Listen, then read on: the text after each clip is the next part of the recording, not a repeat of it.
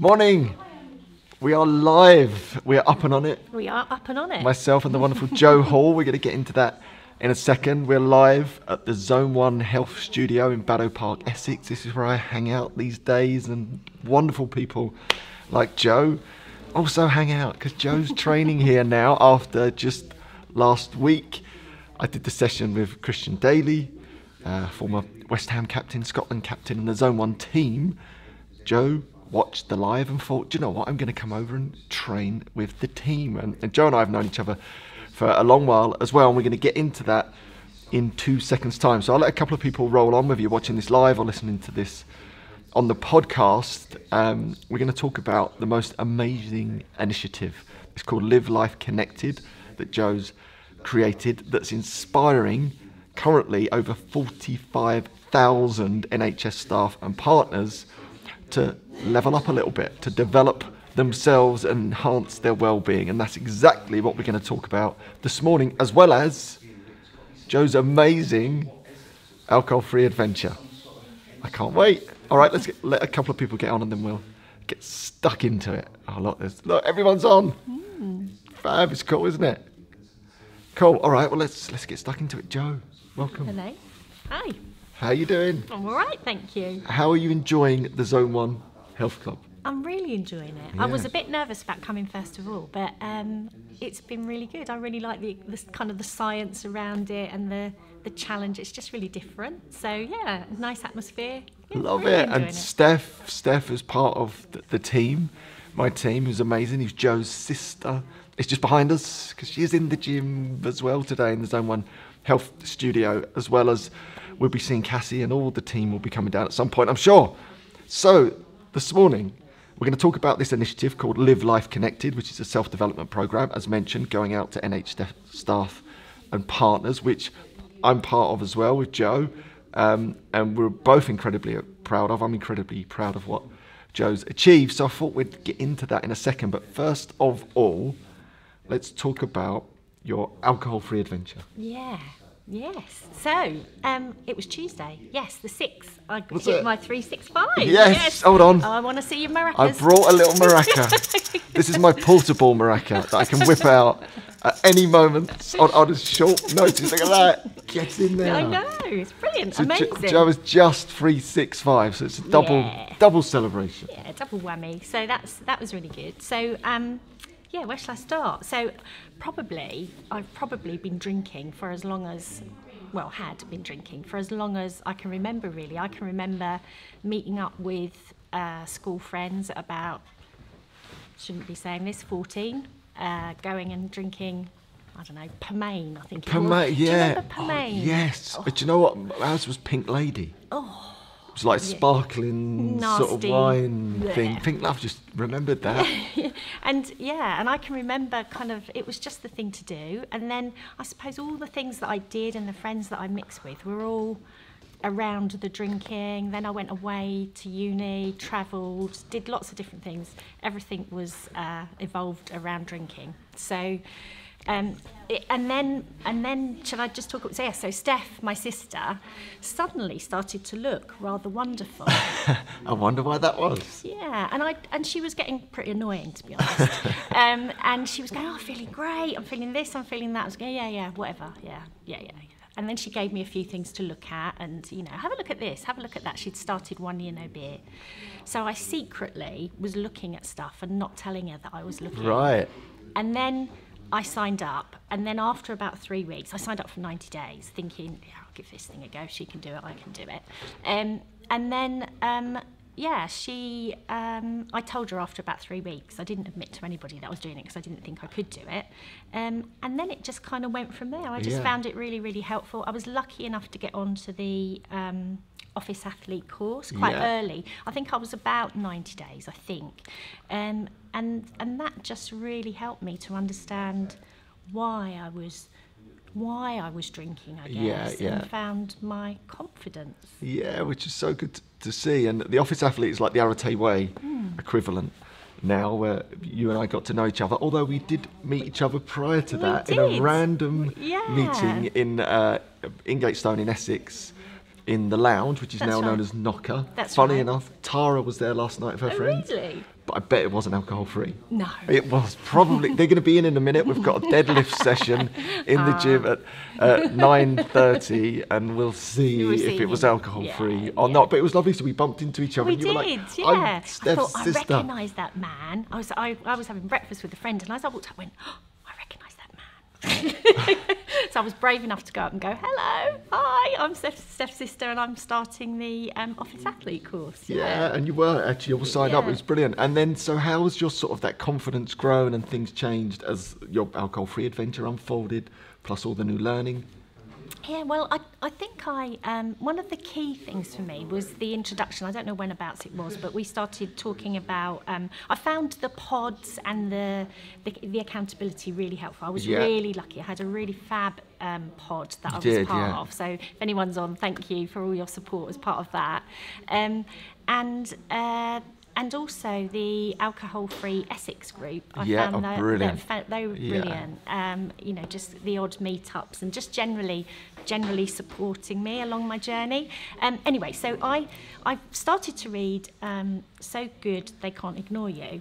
Cal Newport. Yeah, Cal Newport. Brilliant book, by the way. Really We're doing that good right book. now in the Mind&Body Gym. Oh, really? Yeah. Oh, I love that. Yeah, so I read that, and there was a few bits in there that I really found helpful in terms of the craftsman way of approaching things, and also the words, like I found words like diligence, and what was my specific, what was I going to actually practice each day? What was my dedication to specific practice, I guess. Deliberate practice. Deliberate practice. Yeah, that was right. Sorry. And I started using my journal and actually writing that stuff out. And during the time, because I worked for the NHS and I was working in the instant management area of that through COVID and all of that, I just needed to turn up and be the best that I could be every day. And so I just followed that mindset and really thought about everything that I did and every way that I turned up. And at the same time, I was really looking after myself through using the 6 skills and all of that. And just gradually, I guess I kind of turned into the person that I wanted others to be, and just found a way forward. And people just started to notice and started to listen to me. So then I started talking about the learning that I was getting, and I was, developing and understanding, and so, I think things just changed. Started to evolve, So Jo was training with us on the AreteWay equivalent, and then into the Mind&Body Gym, and then behind that was the wonderful benefits that come from being alcohol-free. Yeah. That momentum and confidence coming, and then exploring all these different ideas, such as Cal Newport's mastery mindset, which is really a concept where you can grow meaning and purpose through mastery of a subject, any subject, and you were journaling that out. Yeah, I was, deliberately practicing, and I could feel the momentum building. Then we started to have these sort of little conversations around the edges about, maybe there's something I can do. And what's really important about this, before we get to the key point, is that I was talking about this recently with Johnny Johnson on the podcast. I think there's something powerful that happens when you take a break from alcohol. I know I'm biased, but I think you become a dreamer of the day. I love that concept where actually you start to get these little ideas and something actually happens, rather than... You've got the energy to make it happen. Yeah, or that clarity or that momentum, whereas I'm sure we've all been there, where you've suddenly got this amazing idea after a few drinks and then it never ever rears its head in public. Whereas I just get this sense that people on their alcohol-free adventure, building all that learning in the background, things start to happen. Yeah. So what happened next? Well, then, so we'd kind of, I've had this bit of an idea, and I don't know if people would see, I was kind of, I'd done an art degree years ago, but I was kind of journaling, doing mind maps. Your mind maps are like works of art. Well, yeah, but I just loved just sitting there thinking and drawing and painting and stuff, which I'd not done for ages, and I found all this time to do all of that, which was brilliant. And then our accountable officer, so he is the accountable officer across all of those 19 organisations, organisations about, it's called an integrated And care this is system. in the NHS? In the NHS, social care, all of, mental health, all of the different services that sit within a kind of area. And he was doing a staff briefing. It was in January, February time, and it was really about, it was a big thank you to staff about what they were doing around COVID and all of this other stuff. And I was listening to him, and I do have his number because of the critical incident management stuff, and I thought, do I dare message him and say I've got this idea? Do I? And I can remember being there thinking, and I had my phone in my hand and I was standing up and I was terribly nervous, and I thought, what's the worst that can happen? So I just texted him. Right. I sent a text message saying, I've got an idea. And he was on live at the time. So he's talking live and you're texting. He's talking live, and I thought, and he was going to go on to somebody else. Anyway, so he went on to somebody else. So I texted him, and even during that session, he texted me back and said, I really want to hear about it. And what did you text him? Can you remember? I texted him, I've had this great idea for some stuff that I think would really support our staff. I'm really keen that we look after ourselves as we're trying to look after others. I said that I'd made it work for me, and that I was I'd been talking about it to anyone that would listen, really. and he came back and said, sounds great, I'd really like to hear more.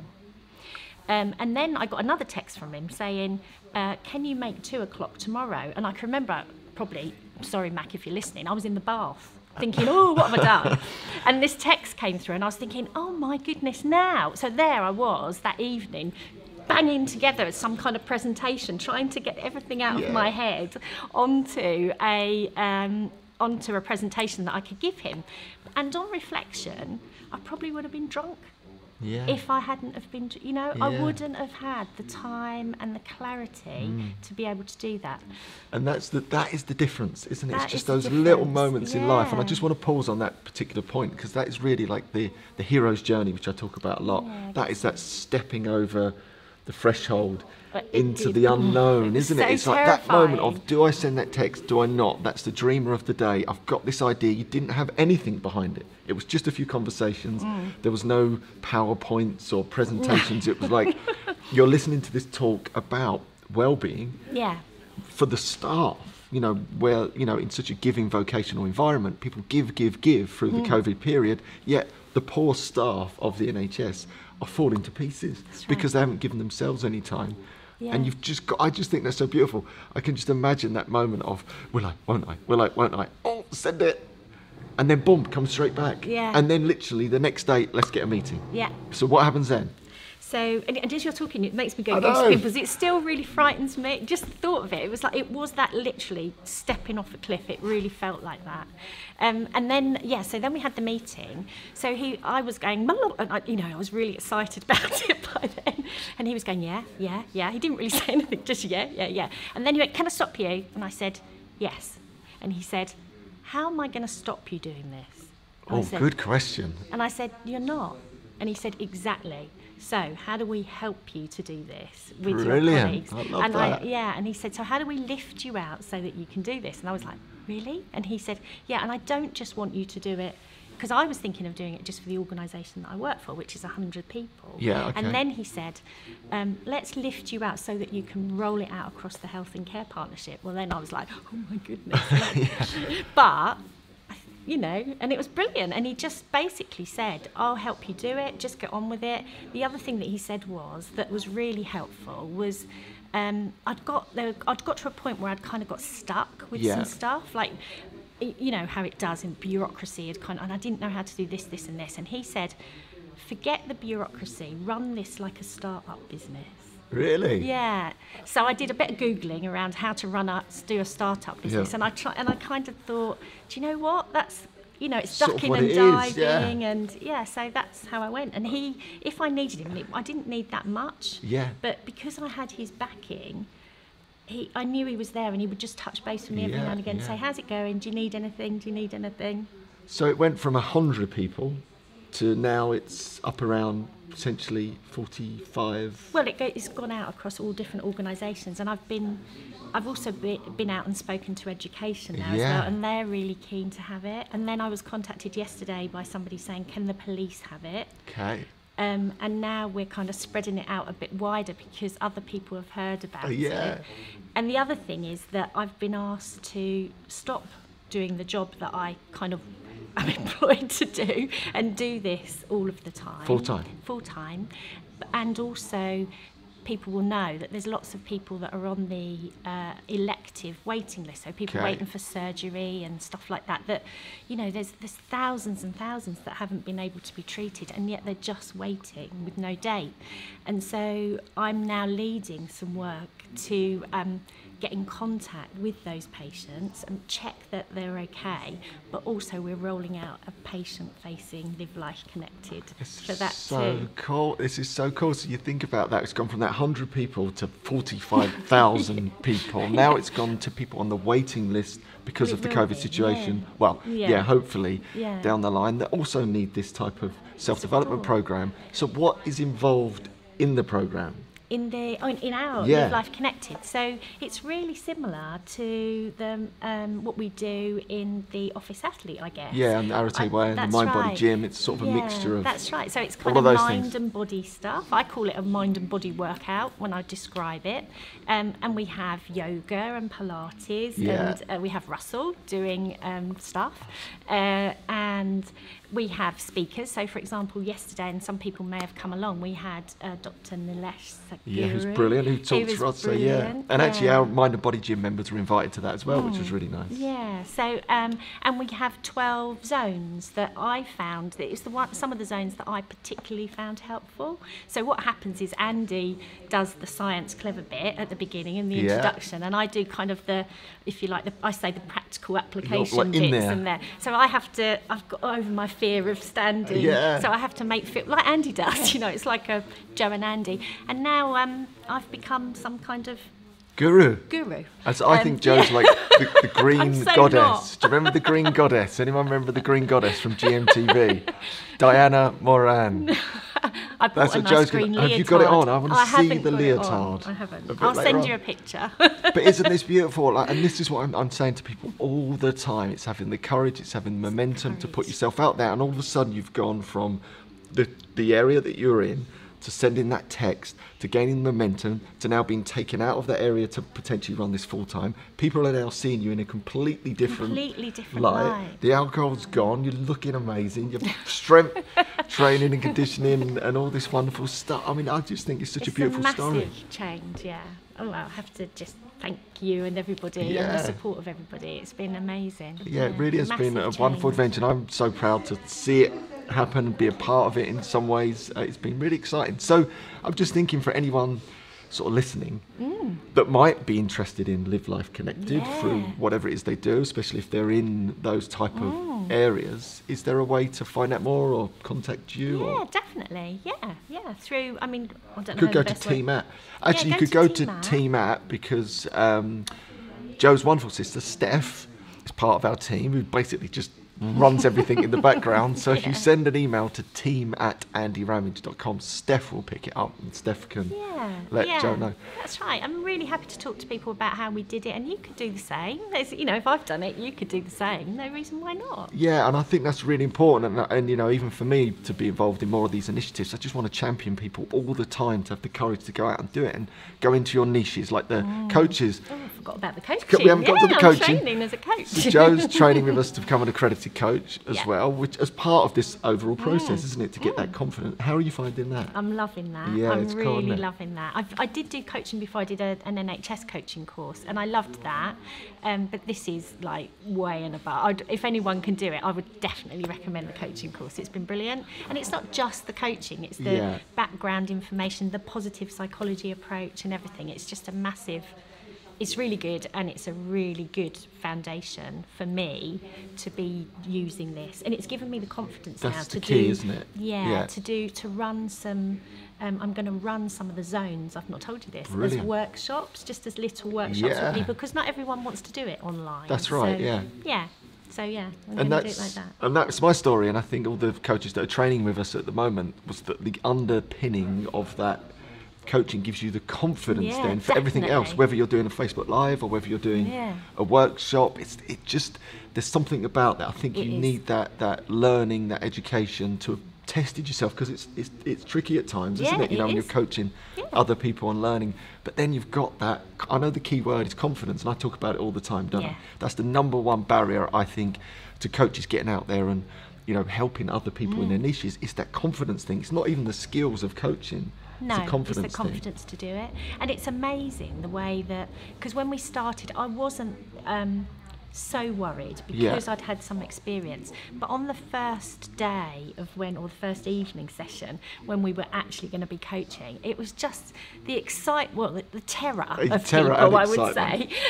And then once we'd done that first session of coaching, everyone was like, blah, blah, blah, blah, blah, really excited. And now everyone's, you know, loving it. And it's great that you can see people growing. Oh, and totally. I mean, you know, we're in there 4 days a week with the different cohorts that we run, and it is brilliant. The evolution from seeing the original sort of coaching cohorts to like last night's groups, for example, it's like class. Yeah, really good. I'm really proud of it.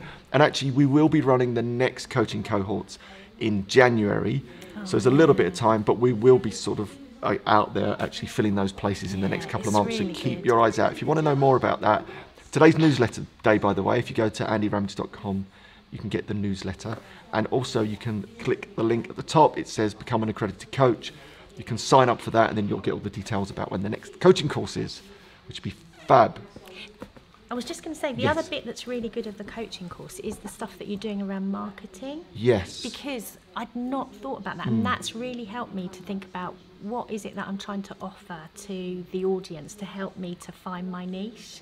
And that's really helped me hugely. So, and you don't get that in a normal coaching course. So. No, and that's the bit that I bring. I think it's that mission-led marketing that we call it, having done this in different guises. Because, again, back to that point, I know what it is. The biggest stumbling block between becoming a brilliant coach and getting out there is not the coaching skills, it's the confidence skills, and it's then that comes from the marketing, getting the right people in. So you're working with the people that are in your niche that give you the confidence. Yeah. Because I'm just so convinced and passionate about this. This is why I love teaming up with Joe, and I want to team up with lots of more people on this to get your messages out in your own ways to your niches, because why wouldn't we try and collectively move the needle together? Yeah. Imagine, and you've just like moved it in a massive way. I was sort of saying, wouldn't it be beautiful if we could team up as coaches together and go out into our niches, and maybe collectively we can help millions of people. Joe's already sort of smashed that needle over by about 45,000 and counting. That's not a bad start, is it? And it's so nice when you get a message. You know, I've had some lovely messages from people, just little moves forward in their life, and you just get this message and you think, oh my goodness, I've made, it kind of brings tears to your eyes. It's a real, you know, you think, God, I've done that. If I hadn't have made the big jump and the big leap, then they perhaps wouldn't have done those great things for themselves. So you get lovely feedback every day. That is really important. And someone said it to me just recently, a lady called Janet, who's also training with us to become a coach, was the same thing. She tried lots of ways to take a break from alcohol. And she was about to give up. Was right on that, do you know what, life of resign herself to this thing. And then she stumbled upon some of the stuff that I was doing, had the courage to take a challenge, and it was the thing that changed it for her. But she told that story with real passion, actually, in one of the early coaching cohorts, to say that she knew that I had to start somewhere. Like, I didn't have a story. There were no books, there were none of that stuff, but that, you know, found that courage like you've done, just to go, do you know what, I just want to try and help one person. And then she relayed that in the way that she feels she has to do that for other people now, because there might be one person out there that will resonate with Janet's story that doesn't resonate with mine or anyone else's, but if you can help that one person, how beautiful is that? And that's what you're getting to experience. Yeah, and the feedback that I've had from people is, we really like it that you're being really honest and open about your own journey. So I talk about it like you do. I think, you know, it's out there. I know people are going home because they've had a rotten day and having a glass of wine. I know they're all in all of those traps. So I'm really open about it. I did think it might be a bit kind of career limiting, but actually it's quite the opposite. It's gone the other way. Yeah, I think that's so true. And people want to hear from people that get them and understand them. That's why niches are important. That's why it's so important that it's you fronting this, because people have that respect. They know that you know how they feel, what they're going through. And that's way more powerful, and that's why niches and whatnot are so powerful, because then there is that sort of gravitas that you bring that people respect, and they're much more likely, I think, to pay attention to what it is that you're doing. Yeah, and I think that the confidence in me being Yeah. able to do that has been huge, and I wouldn't have done that before. No way. I think this is so cool. This is the start of something magical. So it won't be long before Joe's in a full green leotard. Oh yeah, I'll get that. Yeah, we'll get that sorted in here at the Zone 1 Health Club, which you're enjoying as well, which I'm is really fun. loving that. And yeah. just on this note, so I did the live last week with Christian and Emma and the team, and sort of said, come down, because this is a brand new facility. It's absolutely world class, and I want to be associated things that are world class for alcohol-free adventurers or people that are trying to develop themselves, and that's what this place is. It really is just a beautiful place. I'll be here a lot more.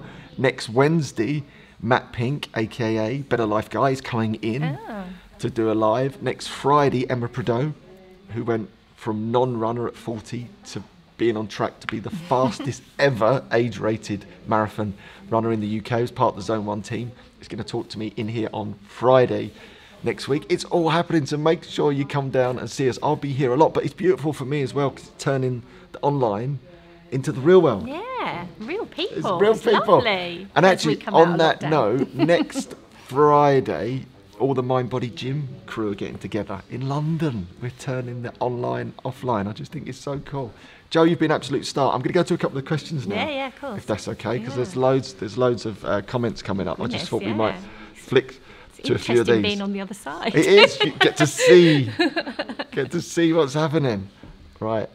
All right. So Ooh. Sarah says authenticity is key, and you're being authentic, Joe. I love it, and so inspiring. And Sarah Prophet's got some really big ideas as well around this stuff, so we might end up doing some stuff with Sarah. I love it. Stevie, I remember your first mentoring in a Zoom. Now look at you. This is as good as England reaching the final on the happiness scale. Oh, that's a quality one. That's lovely. There's Renice. Look, this is what looks. There's the wonderful Jill. Huge needle swing. Yeah. There's Terry. So glad you're rolling this out to the police too. My son's in Merseyside, and I think that is so important for them too. It is, and I think in these sort of vocational services, these vocational industries, we know this, right? And you're going to experience this as well. What tends to happen is you end up giving so much, you don't actually do the things that you're trying to inspire other people to do, and suddenly your well-being starts to suffer, and you don't exercise. And I have to mediate that and play around with that at all, because I've noticed that in my own life it can happen. And then you see it on a mass scale in these vocational type of industries where everyone's just giving, yet they're Not looking after not themselves. looking up, they're falling to pieces themselves. So I think that's why the initiative to Live Life Connected is so important, right? Because I think that's what we need our NHS and our police and to be optimised as best we can, because they're only going to ever do a better job for us. Is the oxygen mask first scenario, isn't It's it? the oxygen mask first. I love it. Justine, what an absolute brilliant story. Thank you for sharing, Joe. That's cool. And there's Chris Ann. We've got loads of the coaches on. I'm sending you an email right now after this live. Brilliant. There we go. I look forward to it. We'll have to let Steph know. Oh, Oh my God, I just wrote a note to myself. Email Andy right before I clicked on this live to chat about executive coaching and how to bring my coaching experience to my school. Would love to talk to Joe. yeah, This is all brilliant. Oh my God, Joe and Andy, this is bloody epic. I did not realise it had gone this far so quickly. This is amazing. So proud of this and what you've created. So special. Isn't it just And wonderful? you're all part of it because you've all encouraged me. So you have. Andy Garwood, oh, I've got a crush on the Green Goddess. I knew you'd have a crush on Andy, the Green I'll Goddess. be round. Yeah. I love it. Fab. All right, team. Well, I hope you enjoyed that this morning. I will be doing more of this. If you've got a bit of a story you want to share, let me know. Come and join us in the gym, because as soon as this is finished, we're going to go behind and train with the Zone 1 team. I'll be here all morning. We've got a deadlift session at 9:30 for the over 40s. What a shame I won't be able to join in. Never mind. My wife's coming. She can join in. And I've got my new trainers. Yes. Oh, Joe's got new trainers on. Get them a look. This is what happens. You get Everything's a shopping Metcon opportunity. Nikes. I have them. They're proper like weight training trainers. This is what happens.